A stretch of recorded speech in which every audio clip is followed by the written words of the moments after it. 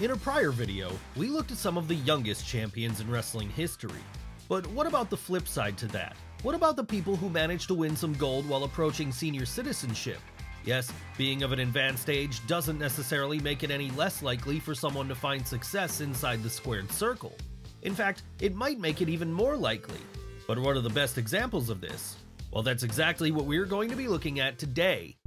And where better to start than with the time Terry Funk became ECW World Champion at the ripe old age of 52. Yes, despite already having had a Hall of Fame-worthy career twice over by that point, in the mid-90s, Terry Funk decided he still had some gas left in the tank and that he wanted to use the remaining time he had left to help get the next generation over. So that was why, throughout this period, he became a regular fixture of the Extreme Championship Wrestling roster, with him using his star power here to help get the fledgling Renegade promotion off the ground. So giving was the Funkster, in fact, he'd make pretty much everyone he went up against look like $1 million. It didn't matter if it was Shane Douglas, Sabu, or Tommy Dreamer. Whenever anyone stepped into the ring with the Amarillo native, they shone brighter than they ever had before. And that was why, as a thank you for all he'd done for the company, on April 13, 1997 at Barely Legal, ECW's first pay-per-view, Paul Heyman booked the legend to win the promotion's world title from then-champion Raven. Sure, Funk was an old man at this point, so by the strictest of logic, he should have been easy prey for Raven. But then this is wrestling we're talking about, and the unwritten rule is that people only level up more the older they get. And it wasn't as if the fans didn't want to see Terry win the big one anyway. No, he was absolutely beloved by the live crowd in attendance that night, so when he finally scored the winning pinfall, they erupted in an ovation. But not every older champion over the years has received such a positive response from fans. In fact, some have received an outright hostile one by comparison. That said, if you're a heel, then this is the goal at the end of the day. And there's arguably no bigger heel in the world of wrestling than Vince McMahon, particularly during the time he also became ECW World Champion at 61 years old. Now, we will add the caveat here that this wasn't ECW proper. No, this was the bastardized WWECW version, which came about after the success of 2005's One Night Stand pay-per-view. So when we say Vince McMahon was the ECW World Champion at one point in 2007, we can at least say it wasn't really the same belt held by the likes of Taz and Tommy Dreamer. That said, it still counts as a title run, and because of Vince's advanced age when he won the belt, it earns him a spot in this video. Hell, as far as we can tell, this win might actually make him the oldest world champion on record, at least in North America, that is. And the fact that it was the prize once held up as being the shining beacon of the counterculture makes it hurt all the more.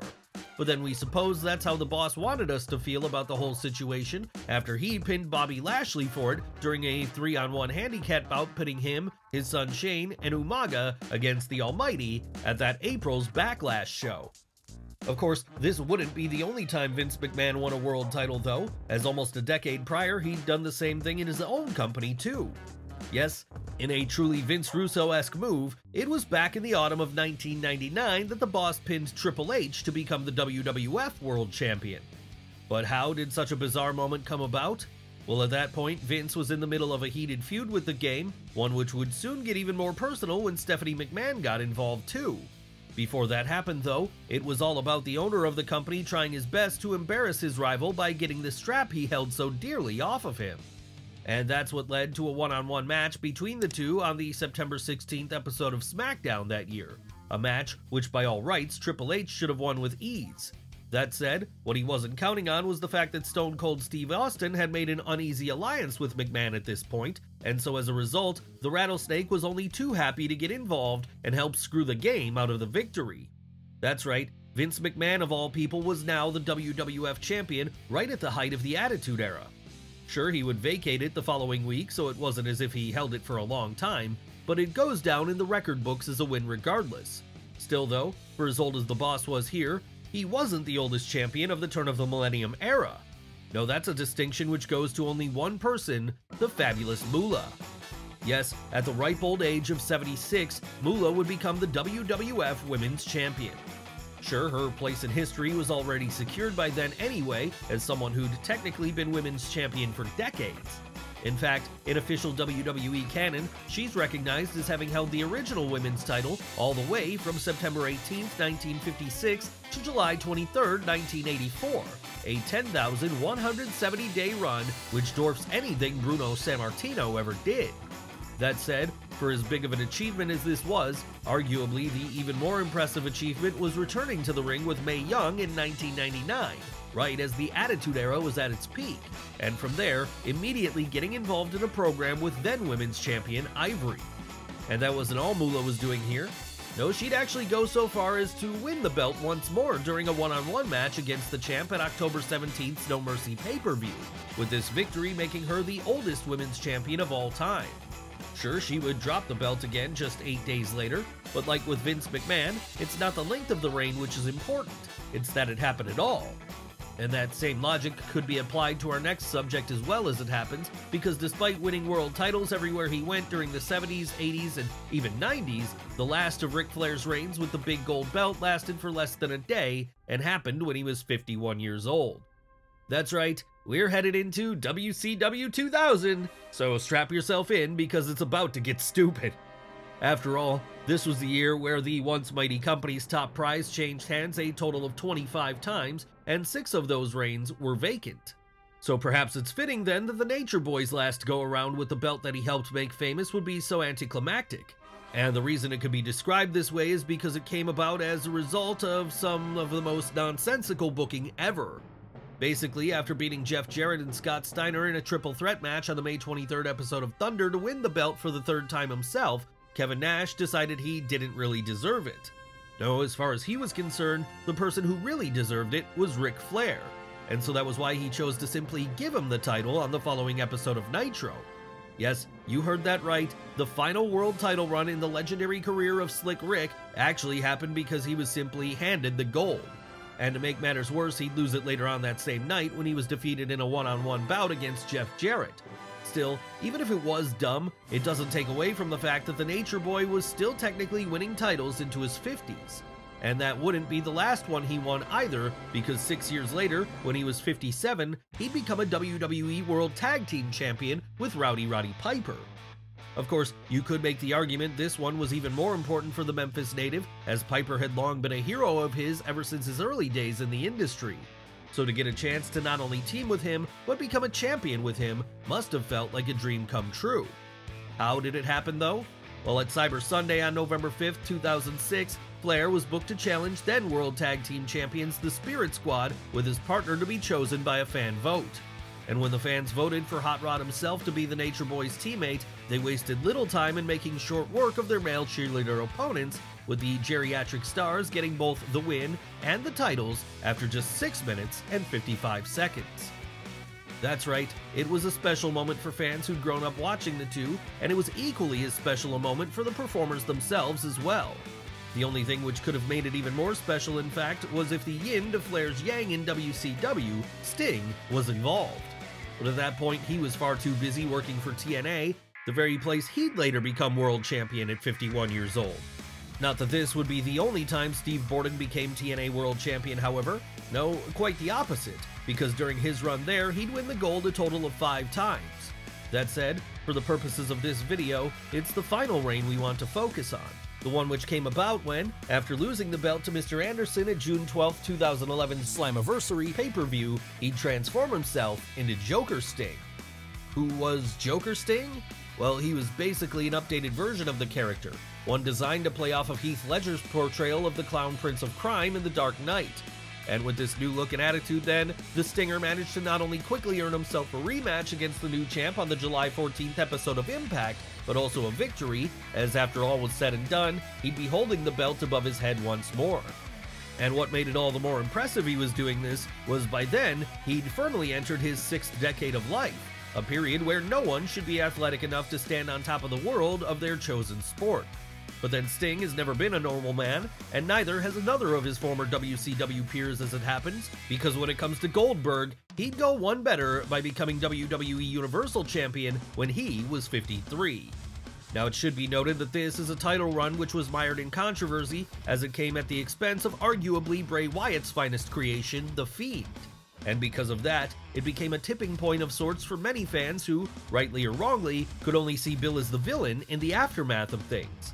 Basically, it was in early 2020 that, after almost being ruined again by Vince McMahon's booking, Wyatt had managed to revive himself once more by finally getting his Universal title reign on steady ground, with it being expected he'd be defending this against Roman Reigns at WrestleMania 36. And that's where Goldberg entered the fray, because at the final hurdle before Mania, February 27th Saudi Arabia show Super Showdown, he'd challenged The Fiend for the gold in the main event of the evening. And in a decision no one was happy about, he'd actually go on to win this one, making him the oldest Universal Champion on record. That's right, in what might end up being the former WCW Champion's last run with a top prize, he'd splutter out here as it quickly became clear live audiences wanted to see Bray in that position instead. After all, there really was no need for Bill to hold the title anymore at this point, especially as his planned bout against Roman Reigns at the Showcase of the Immortals would end up getting cancelled anyway on account of the state of the world in 2020. But even if it wasn't one most fans look back fondly on now, and even if it did serve as a line in the sand for many fans who wanted to see the end of the part-timers coming in and stealing all the glory for younger stars, it's still an achievement nonetheless for Goldberg to have won a world title so far into life. Of course, we're sure if you ask our next subject, he'd say there was nothing special about it though, and that's because he rarely has a nice thing to say about the Georgia native these days. Who are we talking about here? Why, Bret Hart, of course. And the reason we're talking about Bret is because he can also hold a claim to being one of the oldest champions in wrestling history too, as it was on May 17th, 2010 that, against all odds, he became WWE United States Champion at 52 years old. But how did such a thing happen? Especially as the Hitman had long since retired by this point on account of concussion-related injuries. Well, as it turned out, as long as he didn't take any bumps, Bret could still put on something which resembled a wrestling match. And this is what allowed him to step into the squared circle once more that night to take on then-champ The Miz. Of course, even if it was the excellence of execution we're talking about here, given his advanced age and the state of his health, most would still have pegged Mike Mizanin to defeat him. But that wasn't what happened in the end because, in a nice feel-good moment for the live Toronto crowd, after being announced as a surprise opponent, the Hitman caught the champ off guard and went on to tap him out with the sharpshooter in a matter of minutes. That's right, after all those years, and after so many had told him he'd never wrestle again, Bret was technically able to prove them wrong by holding the US title over his head. Sure, it would be a short reign on account of his inability to actually perform in a proper match going forward, but it was still nice to see it happen anyway. So when he was named Raw General Manager the following week, and he took that opportunity to vacate the gold, most were okay with this. After all, getting to see the best there is, the best there was, and the best there ever will be with a title at all anymore was a treat most hadn't expected. And it gave a nice sense of closure for the man who left WWE so bitterly years prior to that, following the events of the Montreal Screwjob. Hell, if nothing else, it served as a better finale for him than his match against Vince McMahon at WrestleMania 26. And it also must have been rewarding for one of his fellow Canadians who'd carried so much guilt about what happened back then, our next subject, the man who famously became WWF Hardcore Champion at the age of 59, and that's Pat Patterson. Yeah, even if him being the first ever Intercontinental Champion is a more important moment historically, that doesn't mean the time Pat Patterson won some gold during the Attitude Era isn't notable in itself. After all, by this point, he was pretty much the oldest person on the roster, and so even stepping in the ring at all anymore was an achievement on his part. Not that the Montreal native was a regular performer in 2000 though. No, he was still effectively retired, with him only appearing in the occasional bout, usually as part of a comedy act with his fellow stooge, Gerald Briscoe. And so limited was he in these matches that you could be forgiven for thinking he was never a full-time wrestler at all. What he most certainly was, is back during the 60s, 70s, and 80s, he'd traveled all over North America and Japan, with him collecting a treasure trove of gold as he did so. It didn't matter if it was the AWA World Tag Team titles, the NWA United States Heavyweight title, the aforementioned WWF Intercontinental title, or any number of others. Whenever there was a belt on the line, Patterson usually left with it. So perhaps it should come as no surprise then that when he became an on-screen figure once more during the late 90s, it would only be a matter of time until some hardware was around his waist again. After all, even if he was in his 50s, it was still Pat Patterson we were talking about. And as it happened, there was a belt which was perfectly suited for him at this point, one which had been carried for the better part of the prior year by Crash Holly. That's right, the kayfabe nephew of Hardcore Holly had spent much of the first half of 2000 making the WWF Hardcore title relevant by defending it under 24/7 rules, meaning anyone could challenge for it at any time. And that's ultimately what led to Gerald Briscoe taking advantage of this stipulation on the June 19th episode of Raw that year, when he attacked Crash backstage and pinned him in short order. Of course, his fellow stooge Patterson would be right there to celebrate with him once he did so, at least for a few seconds, because after realizing he wanted to hold the title too, the French-Canadian decided to smash a bottle of champagne over the head of the former NWA World Junior Heavyweight Champion, with this giving him the chance he needed to roll him up and steal the belt away for his own. Sure, like with some other reigns we've talked about today, this one would be short-lived, as just a few days later at June 25th's King of the Ring pay-per-view, Pat lost his prized possession during a hardcore evening gown match, pitting him against Briscoe. So it's just as well that this wasn't the last time the inaugural Intercontinental Champion held gold in WWE then. No, over a decade after that, when he was in full-blown senior citizenship at 78 years old, Patterson would become a champion again when he won the spiritual successor to the Hardcore title, the WWE 24/7 Championship. And with this victory then, he'd officially become the oldest person to ever hold a title in New York, and quite possibly in the entire world. But how did it happen? Well, after being booked to appear as a special guest legend on the July 22nd, 2019 episode of Raw, the man who regularly drove them all absolutely banana back during his heyday got one more moment to shine when he ran into then 24/7 champion Drake Maverick and managed to score a quick pinfall win over him. Was it a moment which will go down as being among the greatest of his career? Probably not, but it served as a nice coda anyway, as only a year later Pat would die of liver failure at the age of 79. So given what we know now, it was probably for the best that he got to have one more run with some gold, even if it did only last a matter of minutes before he lost it again.